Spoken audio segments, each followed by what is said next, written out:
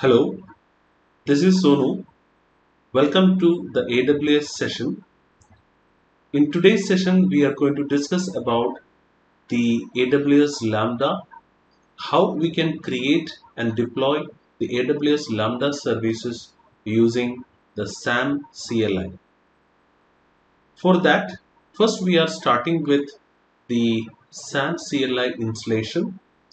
So let us open the browser and search for the SAM CLI setup. We can download and install the SAM CLI to the local machine. So let me search for SAM CLI, and you will be getting the SAM CLI setup from the AWS documentation website. So you will get the download link for Linux, Windows and Mac operating systems. Since I'm using Windows machine, I'm using this Windows setup. For running this SAM CLI, you need to have a valid AWS account, and you need to create the AWS credentials locally using the AWS configure command. And optionally, you can install the Docker for locally testing your SAM application, or if you want to deploy your application as a Docker container, you need the Docker in your local machine. But still, it is an optional step. So we can go to the fourth step, which is the SAM CLI download and install. Since I'm using Windows, I'm downloading the 64-bit version of this SAM CLI. The download will take a couple of minutes, depends on your internet speed.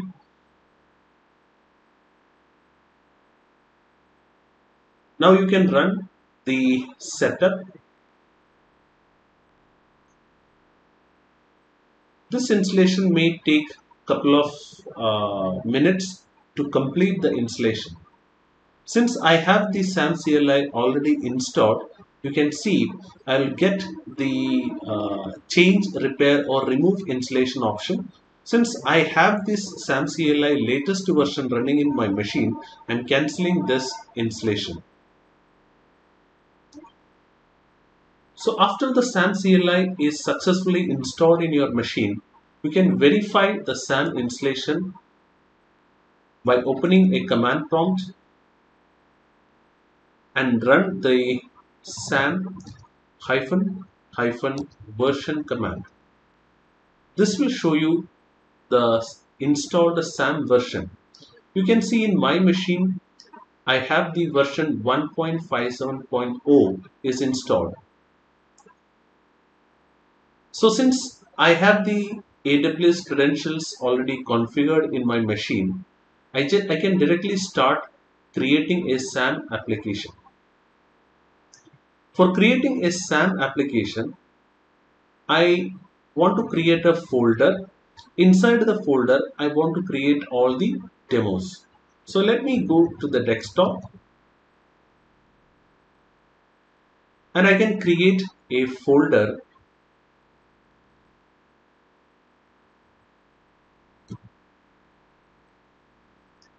So I have created a folder called AWS SAM apps, and let me go inside this folder, and I can create a new SAM CLI application. So for creating a new SAM CLI application, I can use the SAM init command. When you run this SAM init command, it will prompt two options. You can either start with a quick start template, or you can bring your own custom template by specifying the custom template location. So I want to go with the default templates, or these quick start templates which is already available. So I'll choose the one, and these are the quick start templates already available. So we can start with a hello world simple example, or a multi-step workflow, or serverless API, or some other options you can see. But I want to create a serverless API, I want to create a RESTful service with DynamoDB, I want to choose the option 3, which is the serverless API. So once I select this option 3, it asks for the runtime version.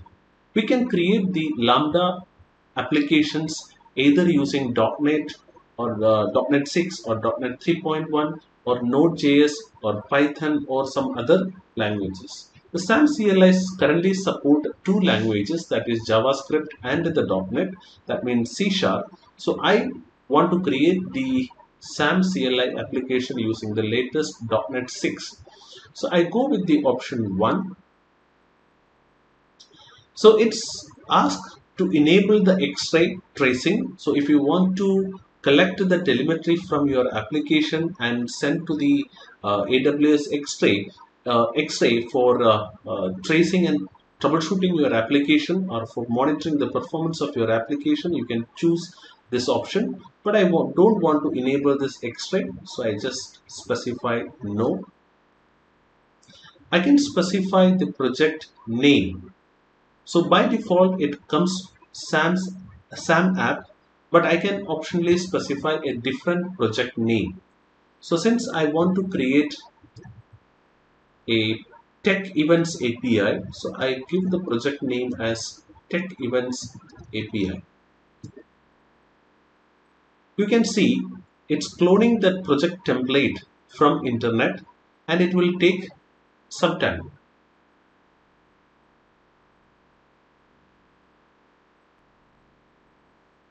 As you can see, the template is been downloaded, and now I can start creating the SAM application. After the project has been created, I can open the project in Visual Studio Code. For that, let me go inside the project folder and then open the project in VS Code.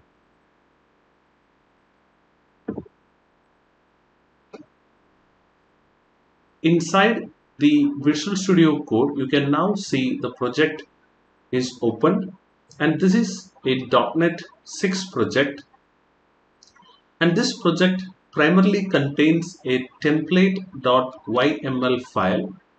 The template.yml file contains the resources that we want to create and deploy as part of the SAM deployment.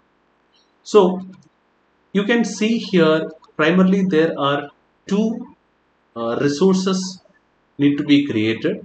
One is an AWS serverless function, that is your Lambda, and the second one is a DynamoDB table, which is AWS serverless simple table type. But it is possible that we can modify this table structure with specifying a partition key and sort key for your DynamoDB table. So we will do the configuration changes later. Let us first open the SRC folder, where you can see the controllers folder. Inside the controllers, you have this books controller, which is the default controller provided by the template. This controller contains the CRUD operations for getting, posting, deleting, and updating the books records into the DynamoDB table. You can also see the entities folder. Inside the entities, you can see the DynamoDB table class, that is book. So this book table is mapping to a DynamoDB table, and you can see the properties, that is a hash key which represents the partition key for your DynamoDB table, and the other known key attributes of this entity. We also have a repository. The repository interface contains all the CRUD operations methods for create, delete, update, and read.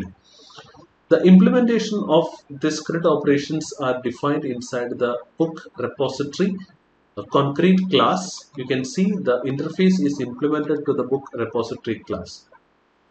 So this book repository class injecting the DynamoDB context, which uses the object persistence model API for connecting to the DynamoDB database and perform the CRUD operations.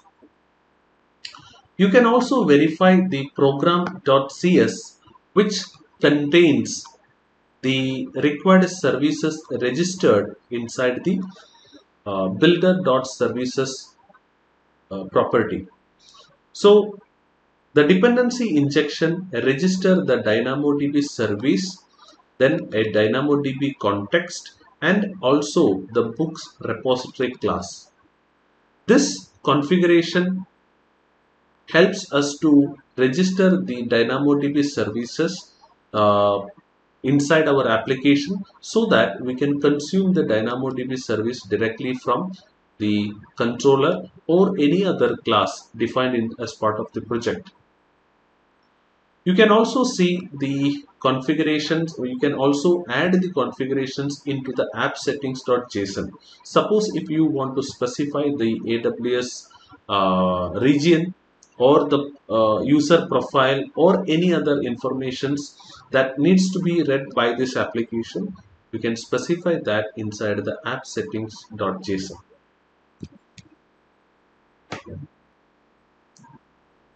First, we are going to modify the DynamoDB table configuration. By default, the SAM CLI is creating a template that uses the simple table. A simple table is a DynamoDB table that uses only the hash key or primary key. But we want to create a different table, so we can give the resource name as DynamoDB table and the resource type as AWS DynamoDB and table. So you can see the documentation inside the AWS section. So you can see the type is defined as AWS DynamoDB table, and under the properties section we need to define the attributes as well as the key schema. So inside the properties we can specify the table name. So I want to specify the table name as tech events, and we can also specify the attribute definitions, and inside the attribute definitions I want to specify the attribute name and attribute type. So I can just copy this parameters.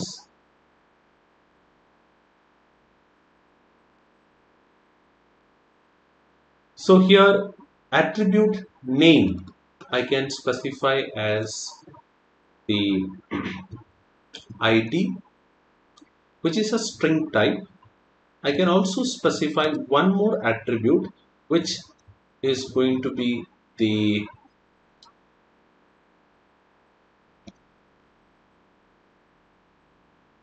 hash key will be the technology name. So I can specify technology as the attribute name, and that is also a string type. Also, we need to specify the key schema. There I need to specify the attribute types, which one is used as the range key and which one is used as the hash key. So I can specify the attribute name, the technology is used as the hash key, and then the ID is going to be the range key. And you can also specify the throughput, the provision throughput capacity. So the throughput capacity can be 5 or 10, whatever you want to allocate for your table. So I have updated my DynamoDB configuration. As you can see, the resource type I have specified as AWS DynamoDB table. The table name is going to be tech events, and attribute definitions. I have mentioned there are two attributes that I am using, ID and technology. Both are string types, and the key schema defines which is used as the hash key and which one is used as the range key. So as you can see, technology field is used as the hash key and ID field is used as the range key. After the table resource has been modified, we need to also update the Lambda configuration. Since you can see the type of the resource is defined as AWS serverless function, which refer the sample table configuration. Since we have updated the table configuration and now the table reference name is DynamoDB table, we need to use this name wherever the sample table is used. So we need to update inside the environment variable where the sample table is a environment variable name which refer to the DynamoDB table. Also we need to specify under the policies that table name is need to be the reference of DynamoDB table.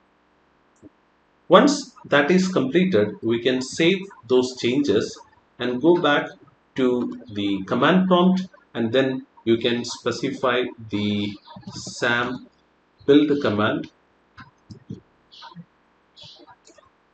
The SAM build command is going to compile this application.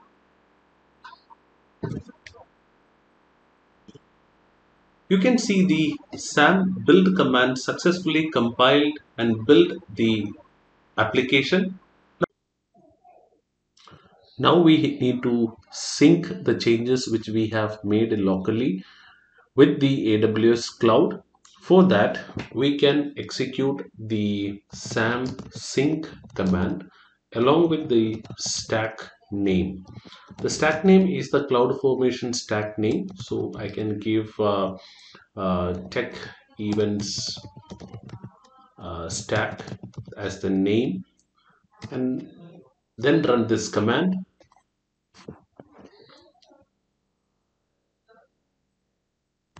So to continue with, we can press yes, and this will create all the required resources in the AWS cloud. You can see the build process has initiated and the CloudFormation stack is creating the resources in the cloud. We can also cross-check this in the AWS console. In your CloudFormation, you can see the tech event stack is, you can see the status as create in progress. And inside the DynamoDB console, we can see the tech events table is created, and also we can check the Lambda console. So Lambda console is not containing any function so far. So once the CloudFormation creation process is completed, we can continue building the application locally. We can see the CloudFormation is creating the Lambda function and the required resources in the AWS cloud. Now you can see the stack creation is succeeded and we can see all the resources in the AWS cloud. So we can see the tech event stack creation is completed and the table as well as the function is created in the AWS cloud. Now we can start building the Lambda API. So for that, I'm just removing the existing controller entity and the repository classes. So let me delete one by one. I'm just removing the controller, books entity, and these repositories. So inside this program.cs, you can see there is a book repository service registered. You can remove this. So now we need to build our tech event service. For that, okay, so we also need to remove this repositories. Okay, so now we are going to build this repository entity and the controllers for our tech events API. For that, I'm going to create a new class inside the entities and give the name as tech event.cs, and this is inside the namespace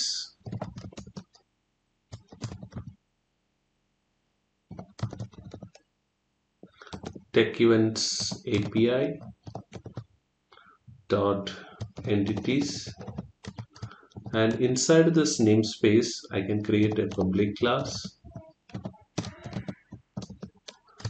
tech event. Inside this class, this is the tech event public class. Inside this I need to define all the properties. First of all, we can add a DynamoDB table attribute to the class.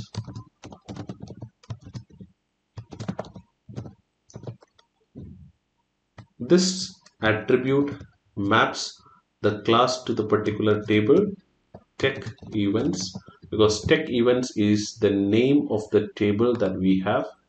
So here is the table name tech events. So this class is mapping to the tech events, and inside this we have to define the DynamoDB hash key property. So I can define public string technology, and also I can define the DynamoDB range key for a ID. So public string ID get and set.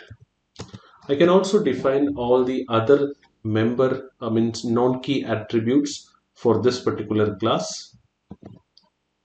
I can add the remaining non-key attributes. So I have the title, which is marked as a DynamoDB property. I have a start date, end date, organizer, speakers, which is a list type, and an audience profiles, which is also a list type. Now I need to create a repository class. So for this, inside the repositories, I'm going to create an interface tech event repository, and I can define the namespace tech events API dot repositories, and inside this I can create a public interface tech event repository, and this repository contains the methods that we need to implement for the CRUD operations with the DynamoDB. Here we have the methods for this tech event repository. So these methods are used for adding, updating, deleting, and reading this tech events table entities. Now we need to create a repository class which implements this particular interface. For that, I can create a new class inside the repositories folder, tech event repository, and define the namespace tech events API dot repositories. Inside this, I can create a class tech event repository which implements the tech event repository interface, and I need to implement the methods one by one. But before that, I'm going to create a member variable for the DB context, DynamoDB DB context object. So I can define DynamoDB context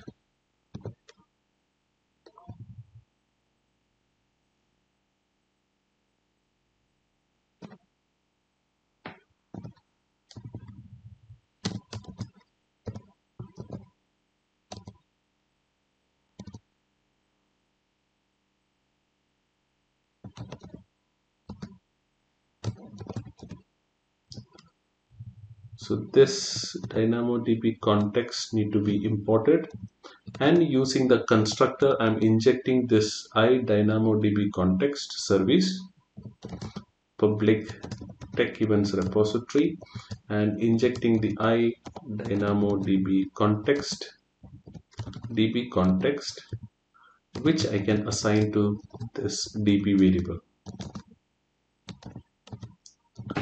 Now I need to implement this interface methods one by one. So the first method that I have is the add event. So the add event async method I can implement.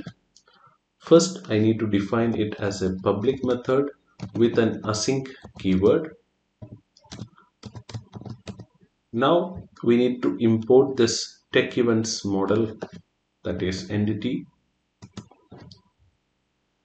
And inside this, we need to define the method underscore db dot save async, and then the type is tech event, and then specify the tech event object. So just add the await keyword in front of that, and then we can return this tech event object. The tech event object's ID we are going to insert explicitly using this method. So before inserting this object, we can set the ID, that is a sort key of this DynamoDB entity, which I can set as a GUID. I'm generating a new GUID and converting that into string and then inserting into this tech event object.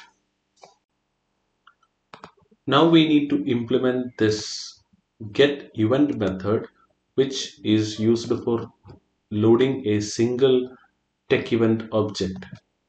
So here is the method that read the event object using this partition key and the sort key.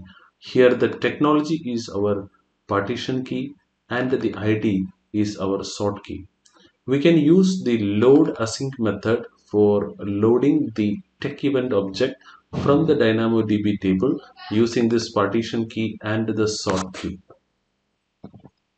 We can also implement the get all events async method, which is used for reading all the tech events using a scan method. The scan is used for reading all the entities or all the records from the DynamoDB table from all the partitions.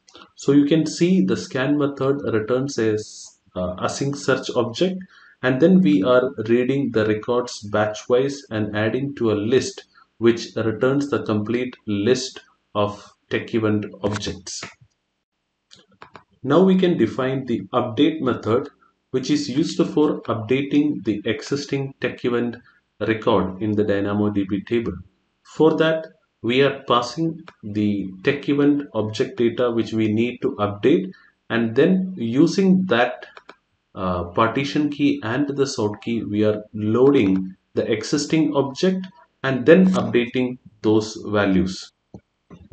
We are updating the object which we read from the DynamoDB table with the values that we have passed through the argument.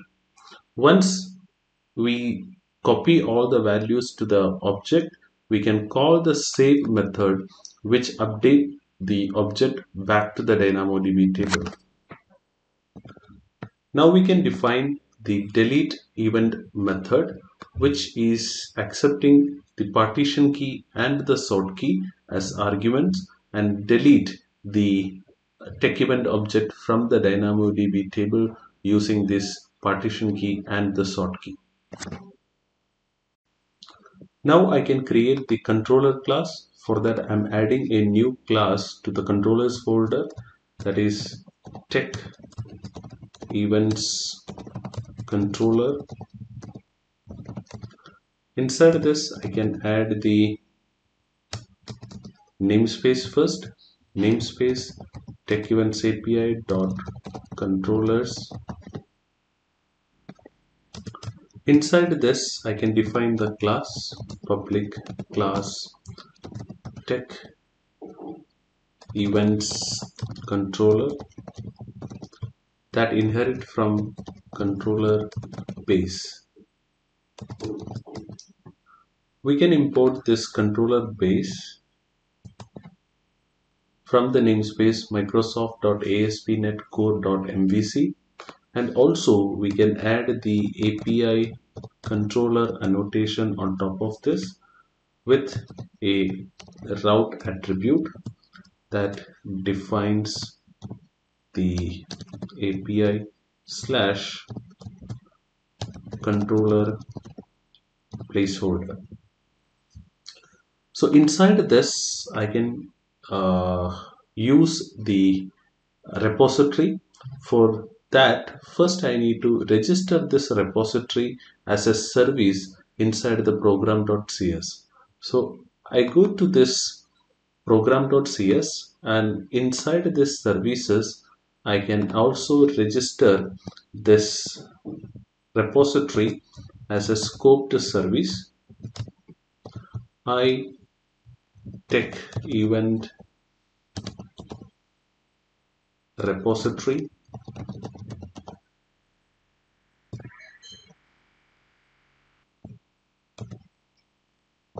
then tech event repository.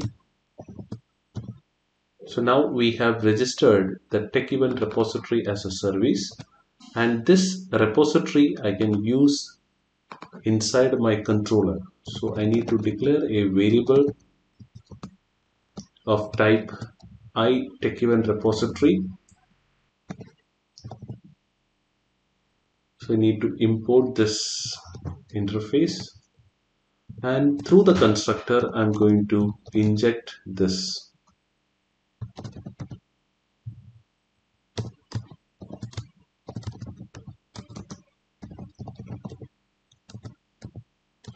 repository. I'm assigning to this repo variable, repo equal to the repository. Then I can write the controller actions for my API. The first action which I'm writing is for adding a new tech event object to the DynamoDB table using a post action. Here is the post action, which is used for adding a new tech event object to the DynamoDB table. For that, we are passing the tech event object as an argument of the create event method, and then using the repository method, I'm adding this tech event. If the record is successfully added, we are returning a created, that is 201 status code along with the result object back to the user. If there is an exception, it returns a status code with a 500 status code. After this, I can add a method for reading a single tech event record from the DynamoDB table. So I have defined an HTTP GET method which accept the technology as well as the ID as arguments, route parameters of this action. And this method is going to call the repository get event async method and pass the technology and ID as arguments. So if the result is returned, we will use the OK status to return the result, or else we return a not found result back to the user. In case of exceptions, we are returning a 500 status code back to the user. To return all the tech events, I can use another get method, which is calling the get all async action, which internally calls the repository's get all events async method, and that is returning all the tech event results to the result variable, and we are returning the result using an OK status back to the user. We can also define a put action for updating the tech events object. So here we are accepting the technology and ID as URL parameters of the put action, and a tech event object will be received from the request body. We will verify whether the tech event technology, that is, we are verifying the technology partition key value is matching with the technology value inside the tech event object, which we need to update, and also the ID value, which is the range value, is matching with the ID value inside the tech event object. If they are matching, we are updating this record by calling the repository method, and once the update operation is completed, we return the status code OK back to the user.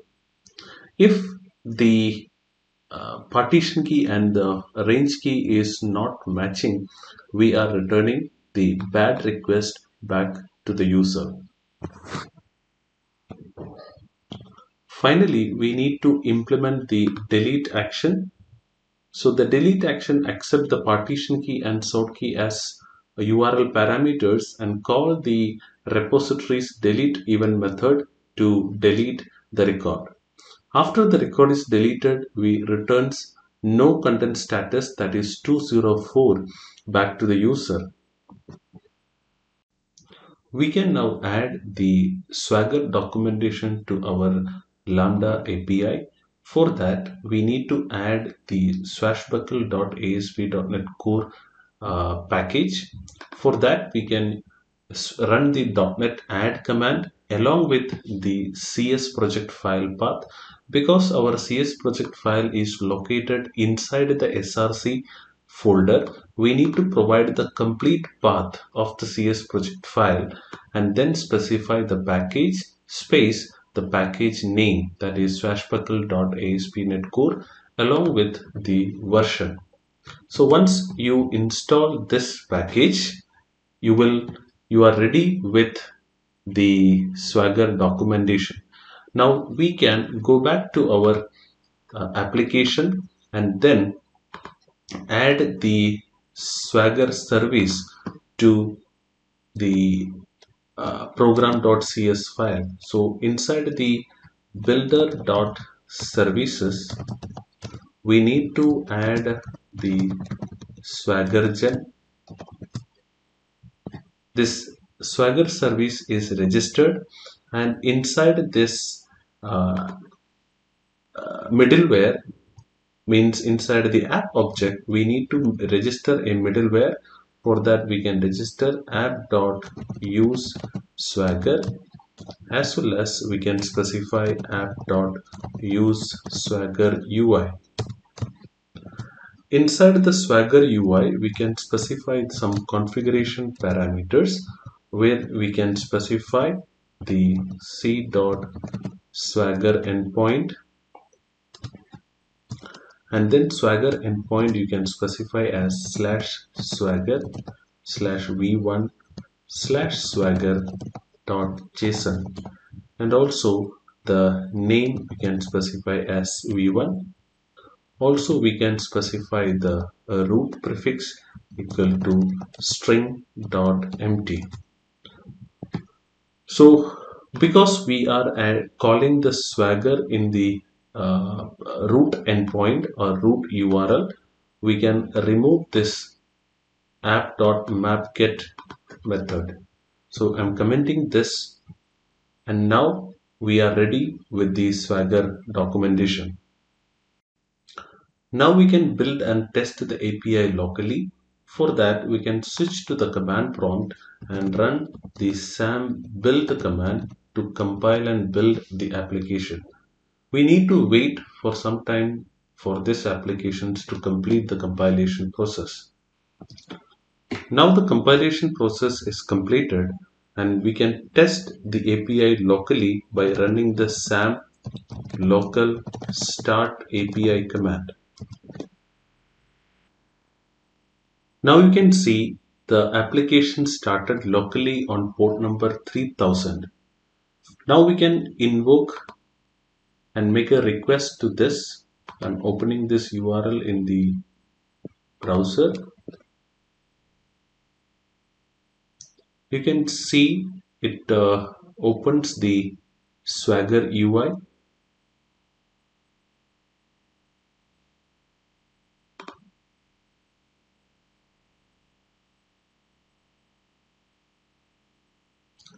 We have all the methods available inside the Swagger UI. Now I'm going to insert a new tech events object. So for that, I'm opening this post method and adding a new tech event object. So let add some value to this one. I have provided some values for the technology field, title, start date, end date, organizer, and the speaker list, and also for the audience profile. So for ID, I have given a dummy value 0, which will be replaced by our repository method that insert a GUID for our range key. Now let me execute this.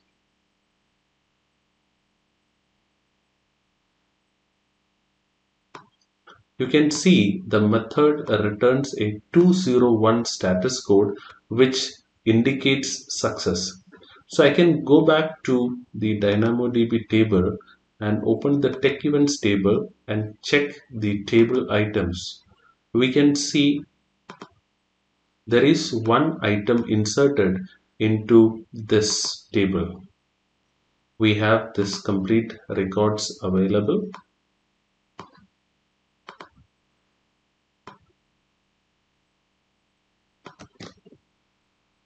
We can now also check the get event method where I can use the ID and the technology value. So I go back to the Swagger UI, call the get method where I can pass the technology value as cloud and the ID which I have recently inserted.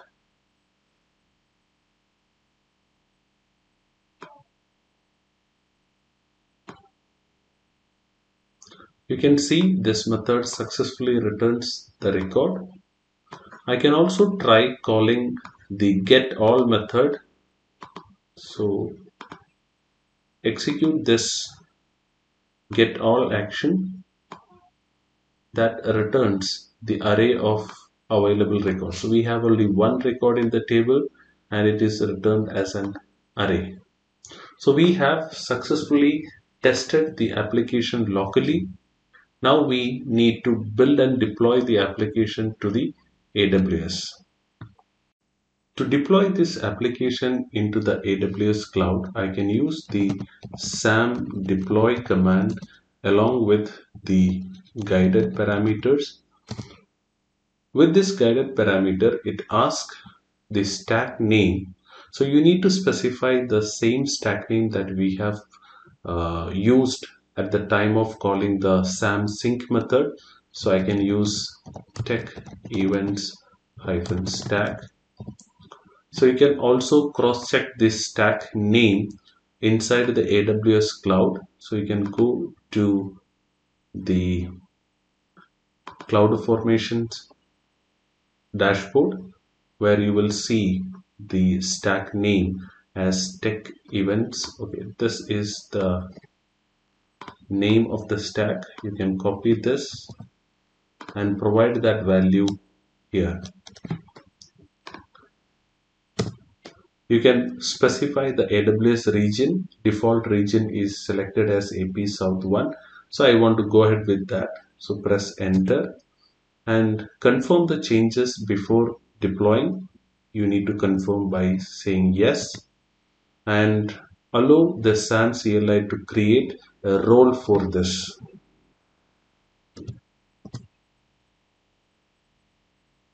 Now you can also specify whether you need to disable the rollback operation, yes or no. So I'll say no. And this netcode web API serverless may not have authorization defined. Is it okay? I say yes. You can confirm this and save arguments to configuration file. You can say yes. And SAM configuration file name you can specify as samconfig.toml. Just confirm by entering this. And the default configuration environment is default.